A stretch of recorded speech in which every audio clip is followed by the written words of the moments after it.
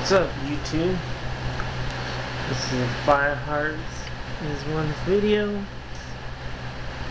I am your host, Benjamin Stites. What's up, what's up, what's up? What y'all doing today? Figured out if I add my lamp to my light in the bedroom that I can get better light for you guys to see me in. Yep. Anyways, so you may not be asking me, what is Benjamin gonna upload today? Well, I've had a situation with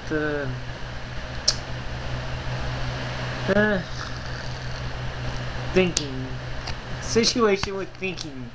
Does that make any sense? I don't know. But, yeah.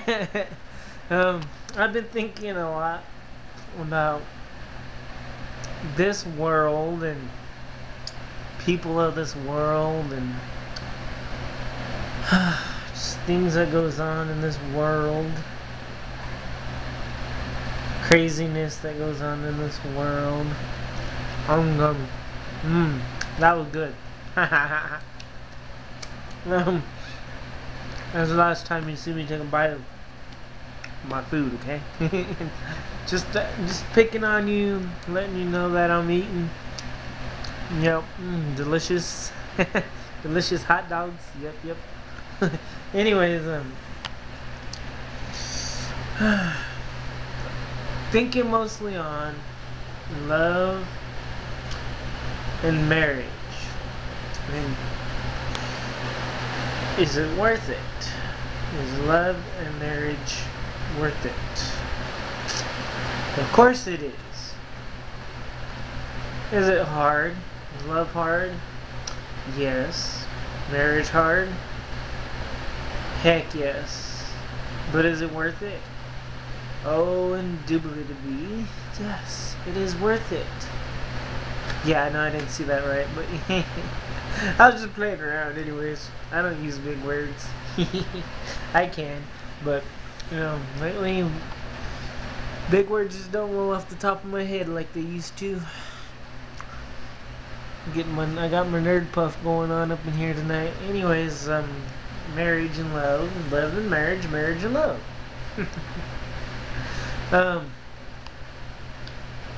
Talk a little seriously here.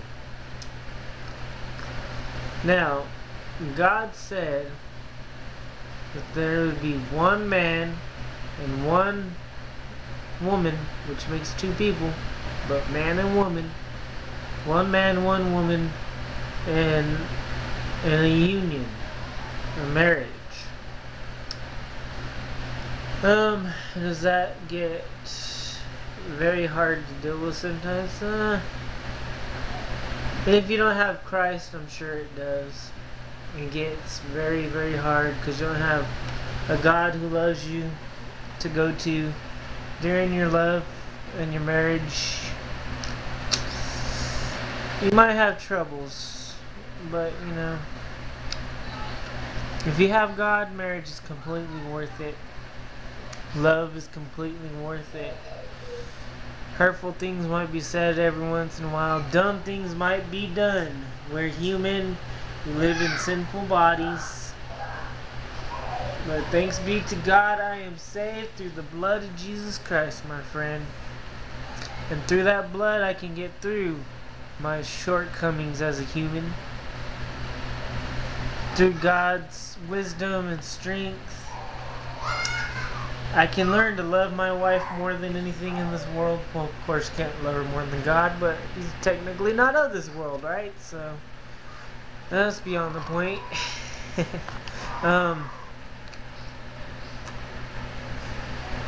You know, if you love somebody without that marriage, without Christ's love in you first, you know what love is, but it's a conditional love. It's not unconditional like God wants it to be. It's you do this for me and I'll do this for you. But that's not what Christ wants. That's not what God wants.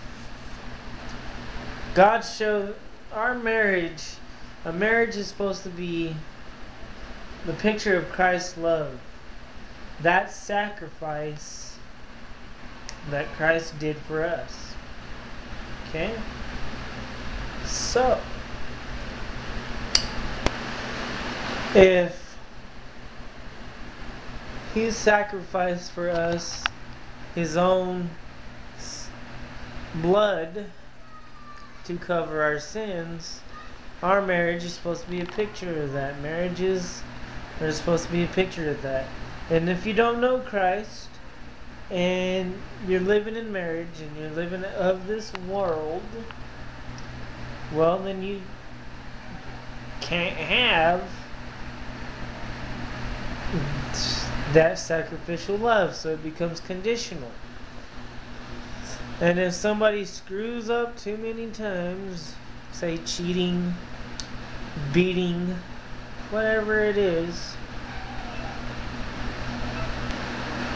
without Christ, none of that can be forgiven. Marriage cannot last. With Christ, if you are actually focusing on Christ and not of yourself, your marriage can last through a lot of stuff. Now you might be asking, Dan, why are you putting this on YouTube? Because I feel that you need to know this. That's why YouTube's made, not just for your entertainment, but for people to get out their thoughts, their feelings, and yes, dare I say, their convictions. Not just for entertainment. So, why do you think you see a lot of pastors and preachers and everything on YouTube? Well, if you love somebody with a conditional love, your marriage is going to end. But you say, well, what if they had the conditional love and I had unconditional love and they went ahead and wanted to end the marriage anyways? And say I found a woman that I love a lot, and I know for a fact that she was the one and that she is meant for me, but I'm afraid to give her my heart. I'm afraid to sacrifice that for her. Well, just, if you know Christ and you know you've been hurt, what are you supposed to do anyways? Give all your worries and cares upon Him, right? So if you're worried this woman or man is going to hurt you, like the other one did, give it to Christ. Let Him deal with it. If you know you're supposed to be married, then sacrifice your personal feelings, because feelings come from the heart, and the heart is deceitfully wicked. If you know beyond a shadow of a doubt that's the one you want, that's the one God gave you, that's the one that's supposed to be for you, but you're scared to be hurt again, give it to God. Let God deal with it. You know, it's like, well, they hurt me and said something hurtful. Well, hurtful things will be said if you're not living for Christ and living for yourself. Then there's sometimes you're so scared of being hurt again that you accidentally hurt the person that you know you're supposed to be with. Well, forgive that person for hurting you. Be with them in their time of need, and God will take that hurt away and show them how to respect and love you better. That's how I feel. I don't know, I'm no expert, okay, on love, and I'm no expert on God. I am a Christian. I do believe Jesus died for myself, but I struggle with sin more than I would like to. But, and I admit I don't read my Bible like I should, and sometimes I sound like a hypocrite, especially when I'm doing video game reviews and I accidentally cuss. Like the D word. That's the one I use the most, the D word, but I don't really cuss that much except for the D word and using hell as a cuss word, but I know God's working a mighty work in my life, dude. I have an awesome wife. I have 2 awesome kids. My wife and kids are here because God sent me to protect them. God loves me enough to show me how to love them, loves me enough to, even if I'm not reading my Bible like I should, which I'm going to start getting into it a heck of a lot more than I have been, because there's just been crazy stuff going on that only God can take care of. Like, for instance, somebody coming to steal your laptop, and that's not nothing to do with marriage, but steal your laptop to get out of town because they got a hit on them and they're running from the law, like my so-called friend did. And you have to buy a new one for your class. That caused a lot. It does cause some problems in the marriage because my wife was, very upset about it.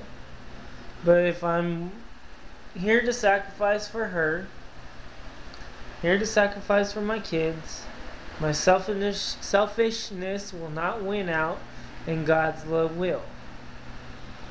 I need to be in my Bible, reading His Word, figuring out how to get over the hurtful words and everything that's been said during my marriage, hurtful things done in my marriage. Love God more, love my family more. My wife and I have never been closer than we are now. I can tell you that the sacrificial love that I've been giving her by staying with her through the trials and tribulations has made this marriage and this love a lot better. Running out of time. It was just my thoughts on marriage and on love and why it's worth it. Yes, if you know Jesus Christ and you know Jesus Christ loves you, and you know Jesus Christ wants you with this person, then marriage is worth it. If not, I don't think any marriage even would last, and if it does, it's not a happy one. My marriage is very happy right now, and it's only because of Christ's love that He's shown me through sacrifices dying on the cross. Anyways, DAFTVA, God bless you till later, YouTube. Peace out. Make sure you subscribe.